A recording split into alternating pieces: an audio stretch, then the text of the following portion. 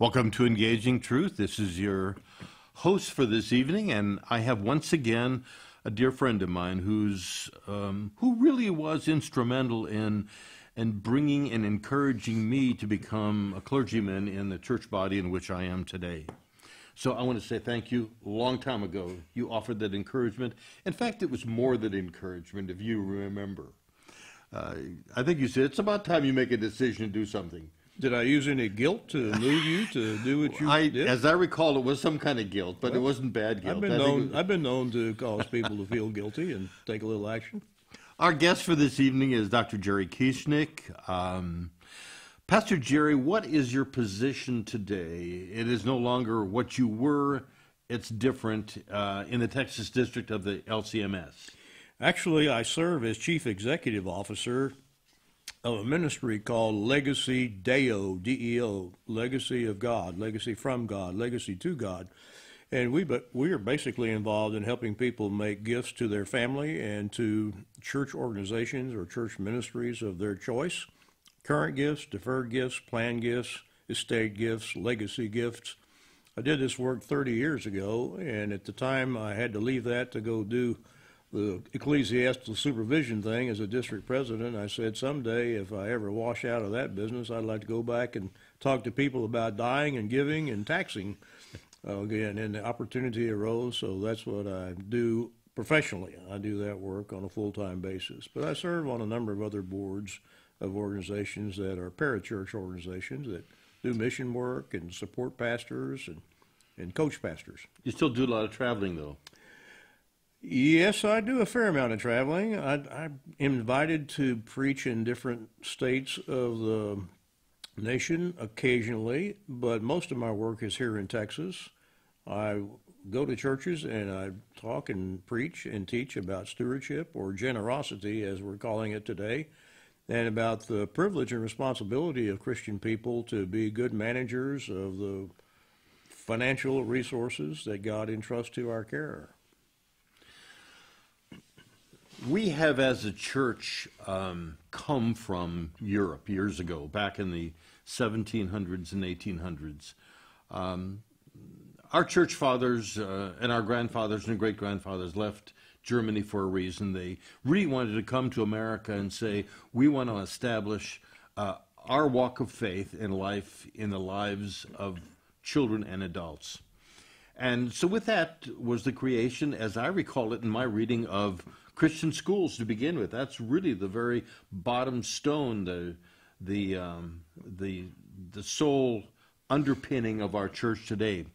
But the culture has changed from that particular time to today. Would you describe, as you go back into history, what that looked like then as you have read it and studied it, and how that compares with today? I'm glad you prefaced that by saying as I've read it and studied it, not as I've lived it, because I'm old but not that old. So I'll go back to my own family history. My great-great-great-great-grandfather is as far back as I can trace my history. His name was Kieschnik, just like mine, but his first name was Johann, and he lived in what we consider now East Germany, but it was a community of Wends, the Wends, W-E-N-D-S, Wendish people, who were basically a Slavic people. The language is nothing like German. It's more nearly Polish or Czechoslovakian. But he never came to America, but his son, my great-great-great-grandfather, and his son, my great-great-grandfather, got on the boat, the Ben Nevis, and came over here in 1854. They landed in Galveston, and I think they rented or bought some oxen and some carts and took all of their property, the stuff that they had carried on the boat, over here from Germany. And they started moving inward, moving toward, away from the coast of Texas, and they ended up stopping at a place called, what we call it now, Lee County. It's Serbin, S-E-R-B-I-N is the town, which is the place where they basically settled. And the first thing they did was build a church, and the church is still standing, still operating, still an active congregation, St. Paul Lutheran Church in Serbin. And from there, people just sort of began to migrate to different parts of the state of Texas, and they took their faith with them. And the faith they took is partly, not exclusively as I understand it historically, but partly a good part of the reason they left their home, their family, their farms, their heritage, their place of birth, their churches in Germany. They left all that behind and got on this boat for a 3-month ride, plagued by cholera and people dying on board and being buried at sea. And one of the 3 ships in the Armada ended up sinking and all the people drowned. I mean, that's a serious deal to make that decision to leave and go to an unknown destination. So the deal was the King of Prussia in those days made the proclamation that the people in Germany should form a united church. It was to be a combination of the Reformed Church and the Lutheran Church. And Lutheran people said, "I don't think so, Mr. King."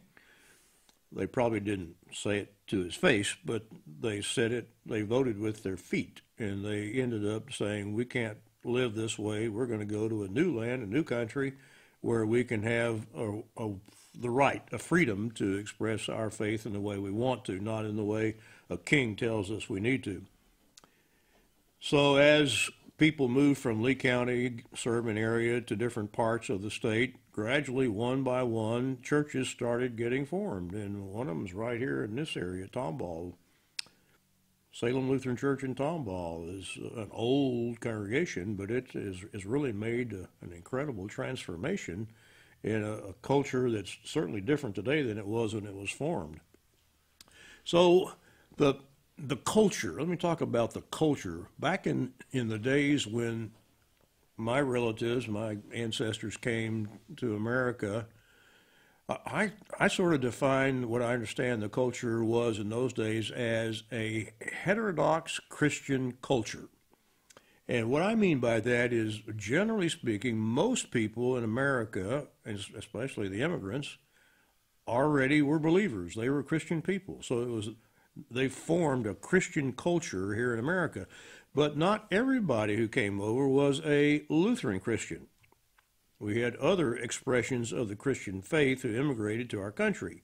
So when I talk about a heterodox Christian culture, I'm talking about a culture where most of the people in our country claimed to be Christian, but they were not all Lutheran. And we Lutherans are a little bit persnickety about things like doctrine. And while I surely hope we don't do it in a self-aggrandizing way or in an inappropriately critical way, we call ourselves Orthodox. Orthodox means right teaching, and we considered, especially in those days, other Christian expressions as heterodox. That means other teaching. So when my ancestors came here, heterodox Christian culture. Everybody's Christian, but different expressions of Christianity.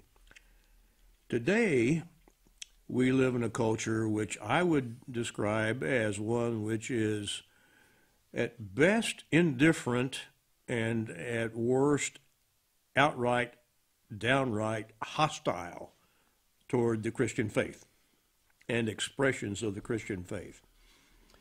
And one of the greatest challenges I think we face in the church today is shifting gears and remaining faithful Christian people who believe what the Holy Scriptures say about God and who He is and what He's done and how He interacts with people today and the forgiveness of sin and salvation that come through faith in Christ.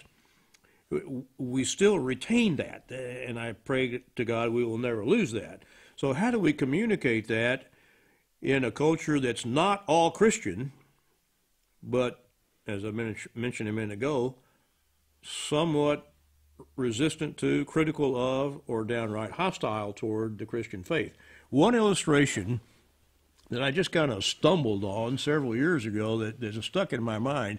I was invited while Terry, my wife, and I were still living in St. Louis when I was serving as president of our national church body, the Lutheran Church Missouri Synod. I received an invitation to come down to the city of Wahlberg, Texas. Well, there's a Wahlberg, Germany, And the people who settled in Walburg, Texas, came from Walburg, Germany, and they named the town in Texas Walburg, Texas, W-A-L-B-U-R-G. So I was invited to preach at the 125th anniversary of Zion Lutheran Church in Walburg, Texas. That's where Terry and I now belong. We're members of that congregation, but we weren't then. So I did a little research before preaching, and I found that the church was started in, I believe it was 1880, which is about 137 years ago. And it was founded by a pastor who came from the Lee County area to Walburg just occasionally. He still lived in Lee County, but he came up to Walburg. And his mission was to find all the German Lutherans he could find. That's how he did his mission work. He didn't try to find heathen non-believers and convert them to Christianity, because there were no heathen unbelieving people in Walburg. They were all Christian people. So he gathered the German Lutheran people and probably had Bible studies and maybe some informal worship services, and finally, after a period of time, sort of formed them into a congregation, Zion Lutheran Church. And on the day that church began, this is what he told the German Lutherans who gathered. The greatest enemy we have to face is German Methodism. And when I first read that in the history of the church, I said, "Excuse me, say what? The greatest enemy we have to face is German Methodism?" I shouldn't sound like I'm criticizing, because probably in that year, 1880, it probably was the greatest enemy the German Lutherans had to face was probably the German Methodists. Well, I would submit that while today Lutherans may have and do have still some differences with our Methodist Christian friends, the reality is I don't believe the German or any Methodist church is our greatest enemy today. How about Islam, Hinduism, Mormonism, narcissism, Gnosticism, atheism, the devil, the temptations of the world, our sinful flesh? Those are the greatest enemies we face in the church today. So how do we, people who live in a totally different culture, it's not predominantly Christian, just different expressions of Christianity, it's hostility toward the Christian faith. How do we represent the God of the Scriptures and the God in whom we believe, Father, Son, and Holy Spirit, in the kind of culture we face today, which is basically fixated on issues like, you name it, fill in the blank, issues like same-gender marriage, gender confusion, disintegration of the family, in the midst of all kinds of demonstrations of man's inhumanity to man, with the mass killings going on in cities around the world. Some of those are suicidal, some of them are shootings, like most recently in Las Vegas. How are we to be the church in that kind of culture, which is just rampant with all those threats, and not to mention the proliferation of non-Christian religions and the prevalence of ISIS and other radical terrorism acts that go on all the time? How are we to be the church in the midst of that kind of culture? That's a challenge. Let's talk about the challenges in just a minute. Let me just give you a little bit of PR about who we are. This is Evangelical Life Ministries, and we create all the programs that come through us, and they're entitled Engaging Truth programs. And we have guests from all over the state of Texas, all over the country, and some even from other parts of the world. But we'd like to remind you that this program today with our guest, Dr. Kieschnick, is a listener-supported program. We are a 501c3 nonprofit organization, and all of our hosts are volunteers. Your donations help us to keep our programs on the air. And so you can go to our website, elmhouston.org, to donate online, or you can send your support to, and I'll give you the address, ELM P.O. Box 568, Cypress, Texas, 77410. Also on our website, elmhouston.org, you can access podcasts of past Engaging Truth programs or use the contact tab to ask us a question, comment on our programming, even submit a prayer request, which we receive almost weekly. Now, from the website, you can also jump to the Twitter, Facebook, and YouTube pages and enjoy what God has called us to do. Brother Jerry, you've talked about the challenges that we face, or just introduced them. Let's talk about the challenges and what we do with them. Well, for years, both as an ecclesiastical church body leader, but also before that as a parish pastor, I used to say, and I still say it today, that the expression of the challenge of how to proclaim the gospel to the world in a different culture than the culture in which the church was formed is manifested in making decisions and devising plans or strategies to take the mission and the message of the church outside the walls of the church. Because in the old days, I used to do this as a parish pastor. We had a marquee on the outside of our church, and I'd say, "Visitors welcome." And lo and behold, visitors came. Today, you put a sign, and most churches don't have a sign that says "Visitors welcome," because they know that ain't gonna, that dog won't hunt. They're not going to get many visitors coming in just because the sign said "Visitors welcome." So how do we figure out a way to take what the church has to say to the condition of people in the world today outside the church to meet people where they are? It's interesting. I saw on a newsletter that came from our Texas District Lutheran Church, I think just last week. It was a story about one of our pastors in the Austin area who is in the heart of Austin, and he decided to take one small step that might sort of bring the idea to people in the community that the church is there to serve them. So he took the concept of Charlie Brown's Lucy, who used to have that little storefront that said the psychiatrist is in. Well, he kind of replicated that storefront, put it outside his church, out on the yard, and it said, "The pastor is in." So you picture kind of a wall and a little cutout in the wall, and the pastor's sitting there with a sign below it that says "The pastor is in." And he goes out there during his lunch hour. And the story that I read, the article I read, reported that he had some people that stopped by and engaged in conversation with him. Did he thump his Bible and tell those people that they were going to go to hell if they didn't repent?